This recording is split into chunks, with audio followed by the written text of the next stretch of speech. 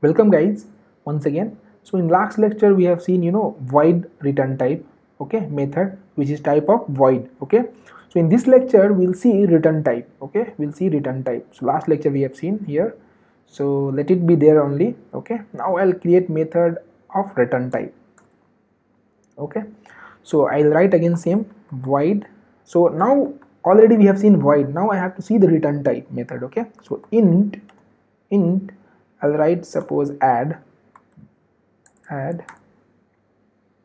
So I'm writing one method, okay, int add. So I'm creating one method which is return type is what, integer. Now I'm not writing void.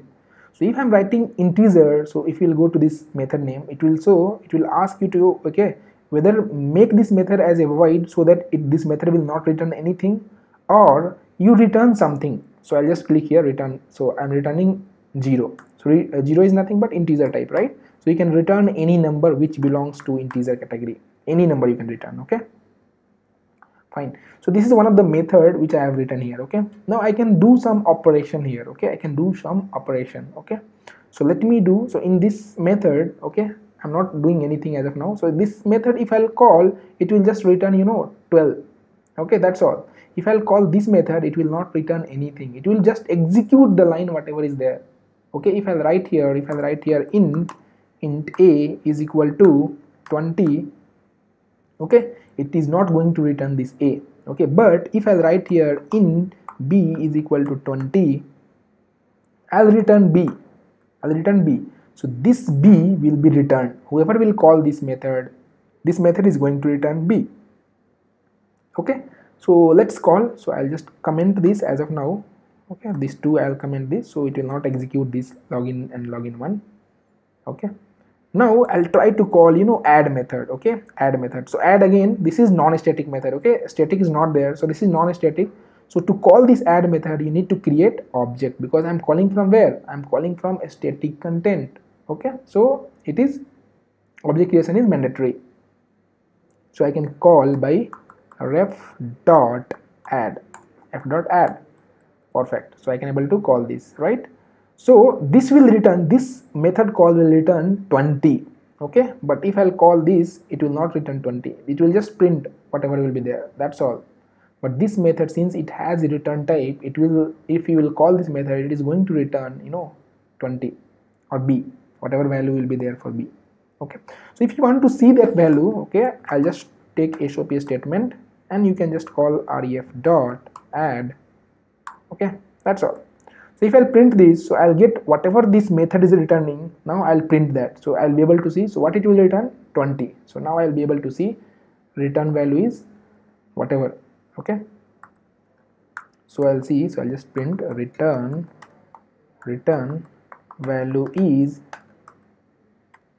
so I'll just print that and I'll get the return value. So return value is 20. So see, this is one of the point or topic where we have seen return type, okay. Same thing, if I want to access directly without creating object, I can make it as static also, okay. So directly I can call this, okay, no need to create object, okay. Directly I can call like this, add, right. Here also I can call directly add, perfect. It will give the same output, okay. If I'll make this return type as a different return type, like suppose this is integer return type I've given, so this time let me give some different return type like string, okay. I'm giving a string. So if you'll give string return type, method names will be different always. So I'm giving add one now, okay. So now this method add one method is going to return a string. It, now you are trying to return what, integer, it is not allowed. So whatever method return type is there, same thing you should return, or else your compiler is going to throw compile time error, okay. So this should be string. So I can take like string name is equal to double quote, then I can write name whatever, Pankaj, then I can return that name. And what is the name? So string type, right, Pankaj, I can return it, no problem.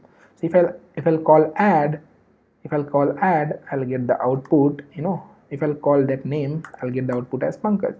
So let's see. So I'll just call this,